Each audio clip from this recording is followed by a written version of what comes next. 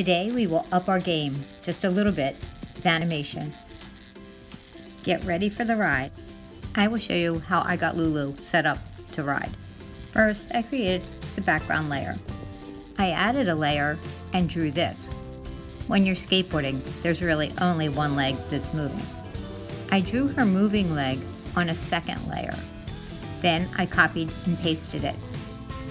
I duplicated the body onto a new leg, then merged the first leg down. Next, I tapped Transform and moved that leg into place, making it move slightly back. I repeated the process to get the third position. To do this, I also selected the bottom half of the leg, then rotated it in Transform to get a little bit more of a bend. Now that my legs are adjusted, I will merge each one down to its body. That will give me 3 layers, each one with a body in a different position. I will now toggle on Animation Assist and begin to build my animation.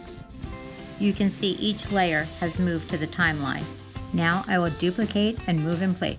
I will duplicate the layer, move it to the top, which moves it to the last frame.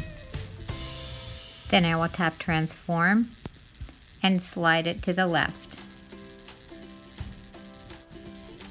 And then the procedure just gets repeated.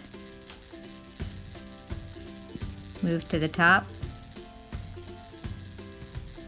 tap Transform, slide into position, and repeat. I think I will tap play and test it out.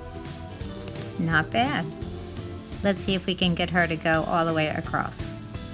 Now let's add in a second element. Once we duplicate her and put her in position, we have to draw the ball.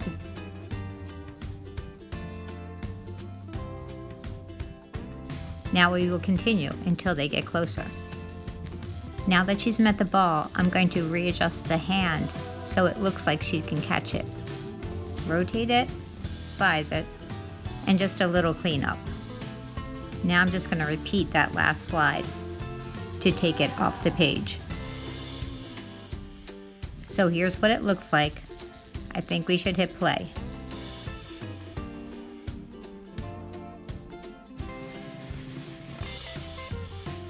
Not bad, but a little slow.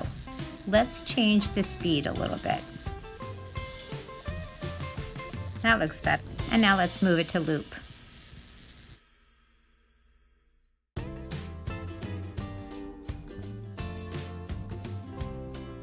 And again, we'll hit share. And I'm going to do this one as a GIF. Again, here are your options, and I will hit export. And that's a simple way to get your people to move. Now it's your turn.